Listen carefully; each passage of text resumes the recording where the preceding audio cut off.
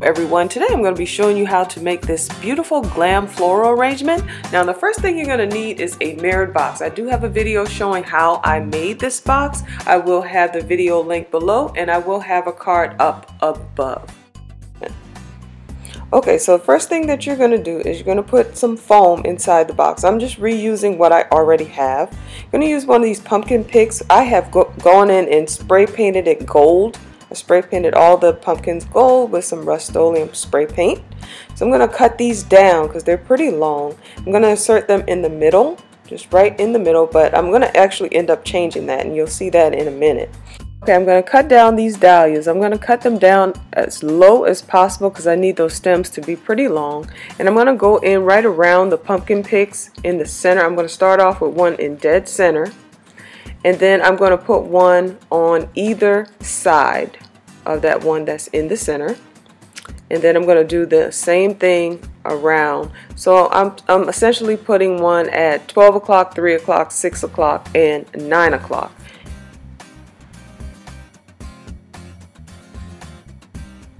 Okay, now I'm going to go in with these it's called flock branches, and I'm going to cut them down pretty, as far as I can cut them down to the base. And I'm going to do the exact same thing. I'm going to go in on either side of that middle flower. And this does not have to be perfect. It just needs to be around the center flower.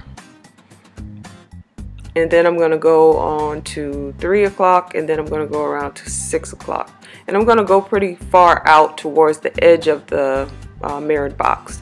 Okay, so now I'm going to go in with some of these hydrangeas, and I'm cutting them really long because I don't know, this arrangement kind of sits up high. So now I'm going to go in with these hydrangeas in the exact same way around the center, and then I'm going to go further out towards the side of the box.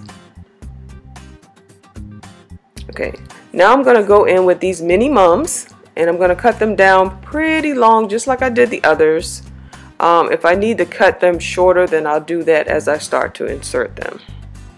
But it's better to have them longer than what you need than shorter, of course. So I'm going to be using 2 bunches of these mini mums.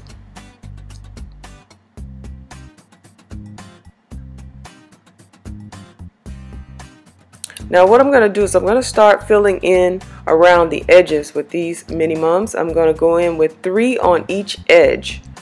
So I want it to be sort of like a cascading effect. So I'm going to go, the first one I put in is going to be taller than the second one, and they're going to get lower and lower. So I'm going to push them in deeper as I get closer to the edge of the box. And I did that on all 4 corners of the box.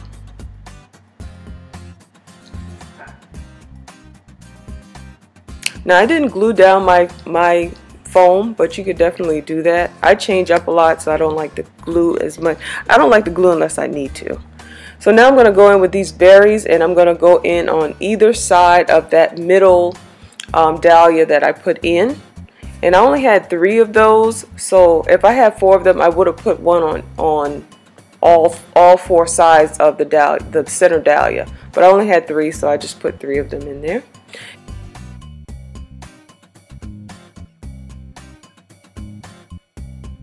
I'm going to take these back out the center because I feel like the scale is not right. They're too high.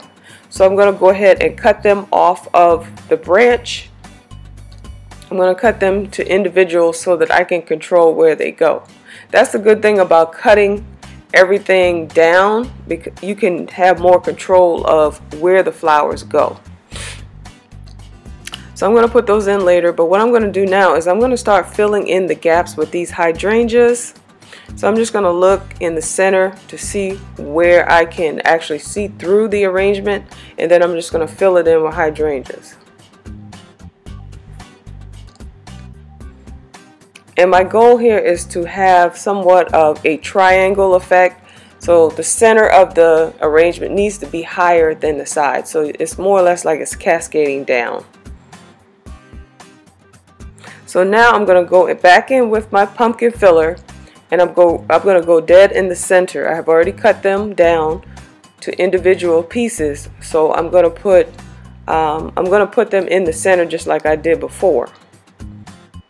So there's going to be 3 going straight through the center, and I'm going to make sure that the one that I put in the middle is the highest one. So I'm not going to push that down as far as the 2 that I put on the sides. And I'm just going to go around, look at the arrangement, and see if there's any white spaces or if anything is kind of protruding out too far, and then I'll just push them in. Because I'm just looking for that triangular shape, and so that it starts taller in the middle and then it kind of cascades down around the side. Okay guys, I would like to thank you all for watching, and I will see you in my next video. Bye bye.